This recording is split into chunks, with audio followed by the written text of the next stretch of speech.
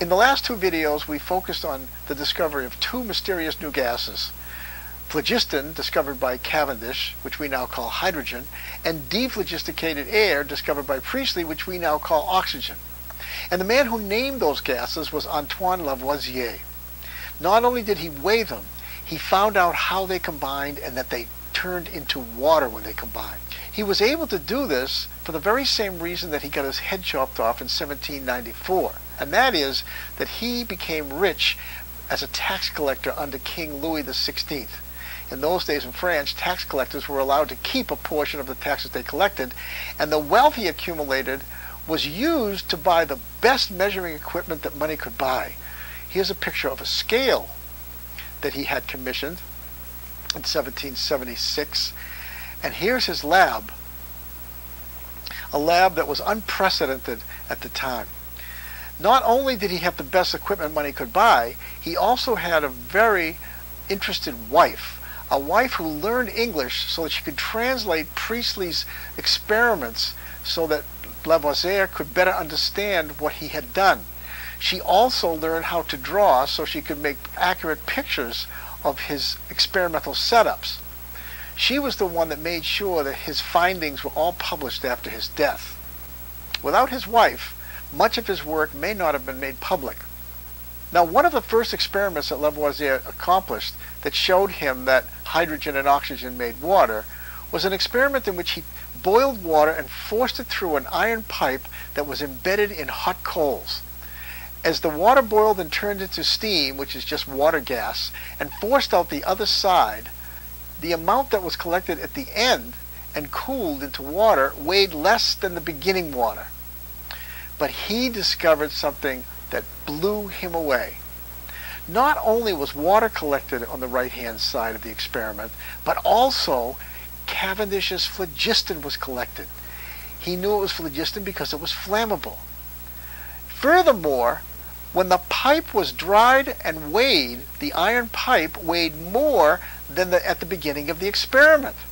And if he took the additional weight of the iron pipe plus the additional weight of the new phlogiston that was collected at the end with the water, the combined weights weighed exactly the amount that was lost in the experiment when the water went through the pipe. He now believed that rust was really something that comes from water mixed with iron. And that something that came from water, he found out, was oxygen. And he knew now that after hydrogen and oxygen were combined, they formed water, and water could be split back up into the gases oxygen and hydrogen. Watch this really excellent dramatization on Antoine Lavoisier's experimentations. Monsieur, it is my great ambition to demonstrate that nature is a closed system.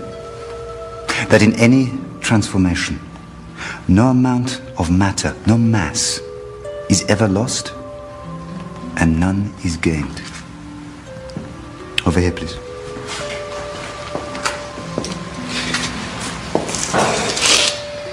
This precise amount of water is heated to steam.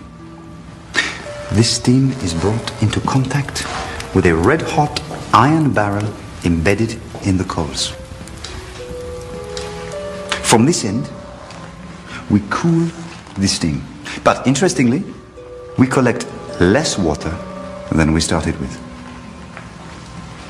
So clearly, we lose a certain amount of water. However, we also collect a gas. And the weight of the iron barrel increases.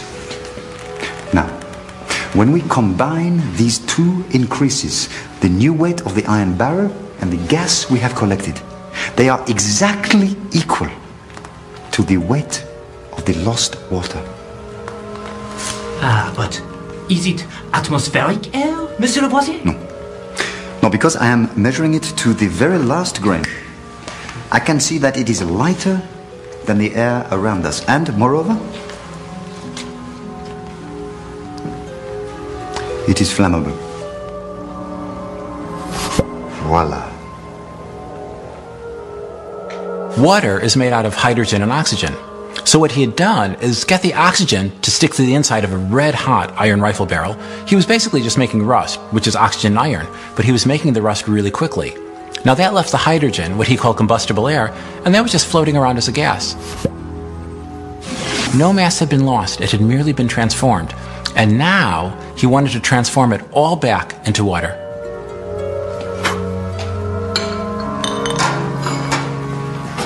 This is only the beginning. In the next few months, I hope to demonstrate that I can recombine this combustible air with vital air and transform them both back into water. I will recreate exactly the same amount of water that was lost here in this process. It is my hope to complete the cycle, water into gas, into water, and not a drop lost. Well, Lavoisier actually went on to prove what he intended to, that water was comprised of hydrogen and oxygen.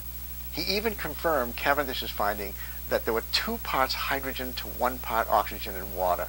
In other words, if you have 2 liters of hydrogen and 1 liter of oxygen and you react them together to form water, all of the gas will disappear and water will form, and also the weight of the water would equal the weight of the original gases. Once batteries were perfected, largely as a result of Benjamin Franklin's experimentations and writings, strong batteries were used to actually split up water.